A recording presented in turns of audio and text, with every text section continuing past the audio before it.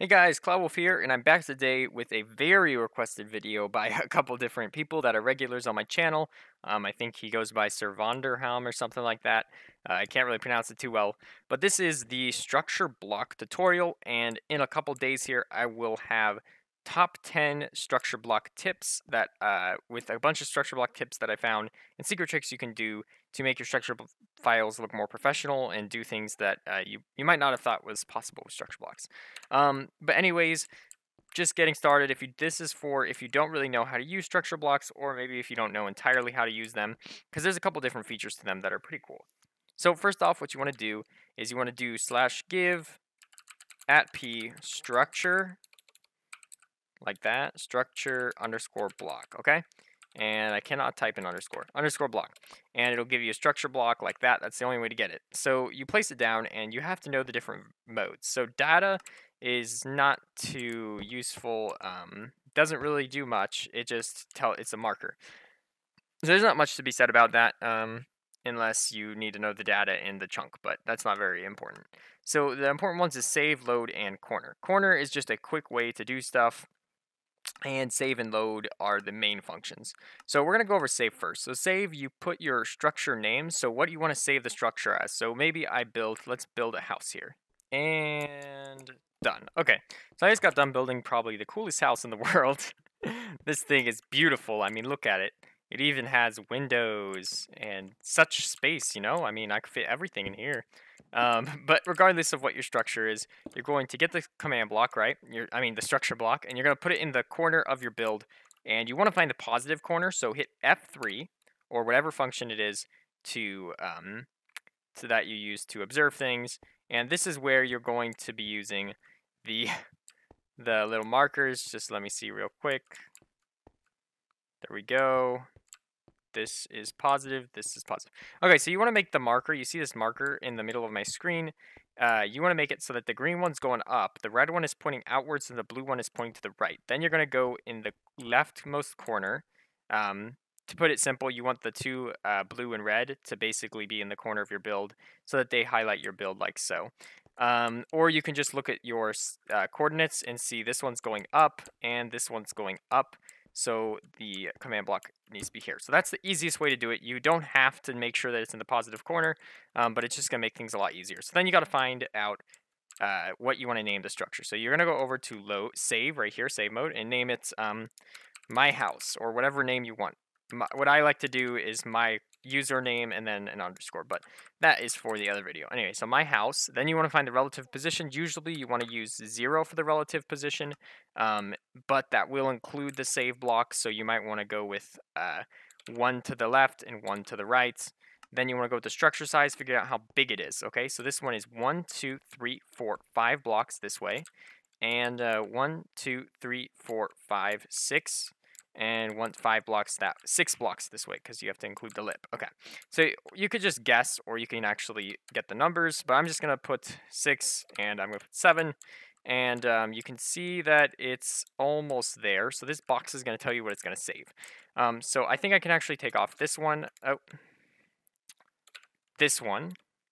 you could just adjust the commands until it's in the square. So I need 7 on this, I believe. Yes, there we go. So we have the whole thing in it, and you can adjust it however you want. This is mainly just a tutorial on how to do the basics of them.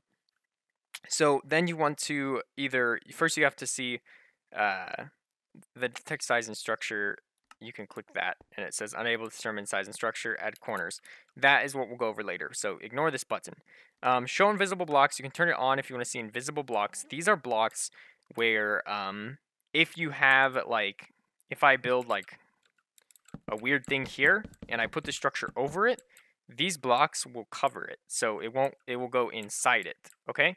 So if you want to, because it won't look natural, it'll take this big square, cut out the square from your land, and put it in. So I'll show you what I mean in a moment here. You want to be careful clicking the show invisible blocks because it can lag you really bad if it's a big structure, so I'm going to turn it off. Then also include entities. That I always click it on, but there may be a reason to not click it on for some reason. But what this will do is if I put like a villager in my house, it'll clone not only the blocks, but also the villager, which makes this a little better than the clone command in some respects. So then you're going to click save when you're done, and it'll tell you structure saved as my house. Then you're going to take your structure block, and I'm going to do this purposefully in the ground so you can see what I mean. And I'm going to place it, go over to load, and I'm going to do my house, the same name goes here. Then relative position, I always put 0, so it's not above the structure block, it's right where I want it. And then you click load. So you can see, you can fly up, you can see the square that it's going to go around, and that square is going to move over here. And my villager friend is outside the house. Anyway, so you can also rotate it. So I can rotate it 90 degrees, and it's kind of hard to tell where things are. That's what the green line is for. So you can go over here, see the green line. Imagine I rotated it 90, the green line is still there. So that means that this thing went whoosh.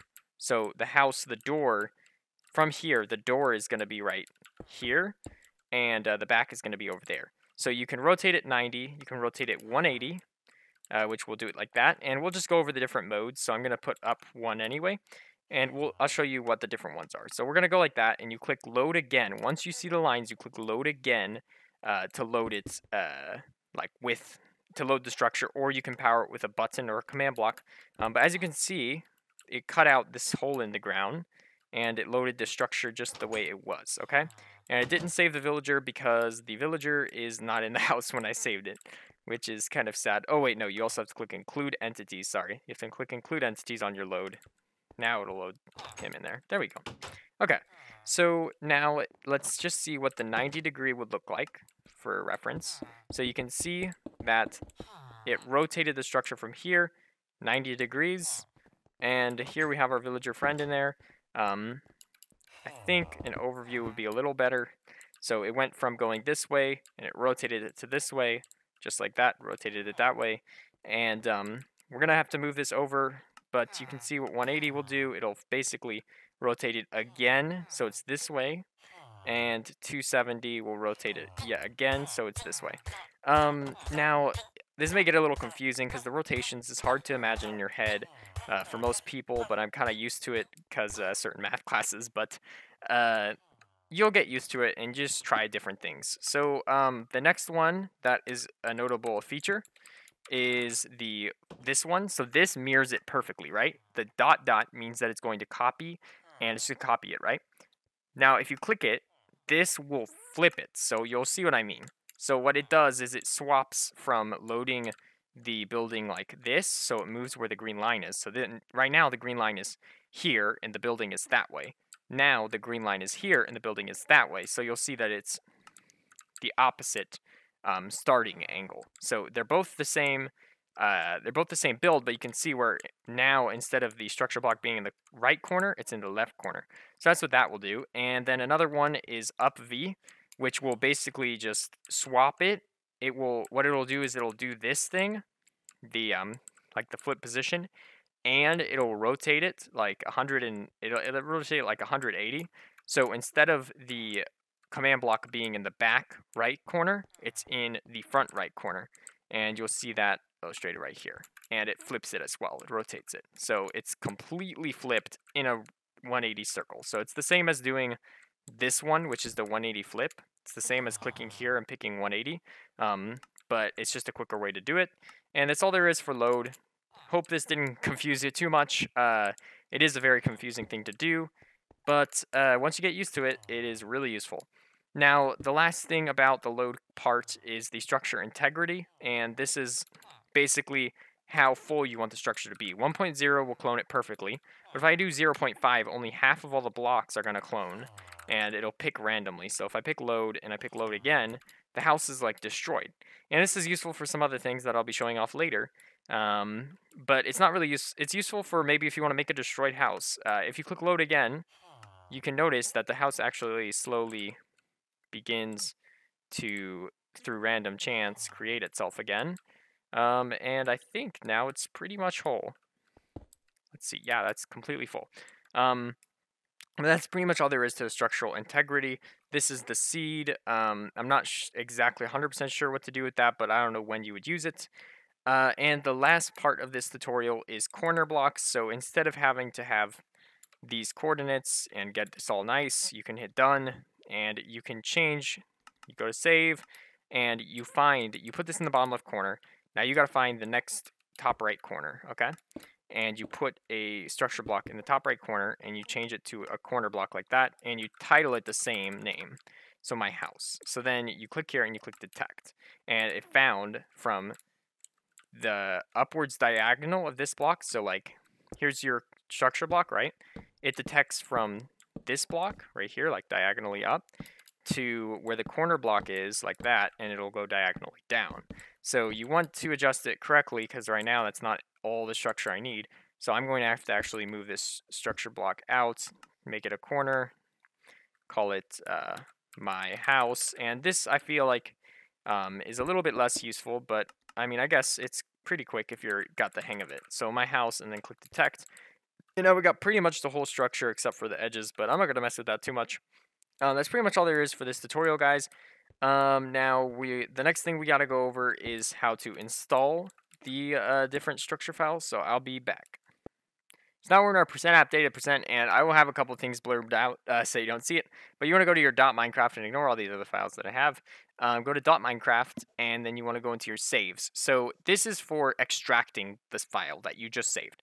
And ignore all the names of these files because some of them are special. Anyway, the world that I was in was named one command. So go into one command. So then you got to go to structures. And these are all your structures.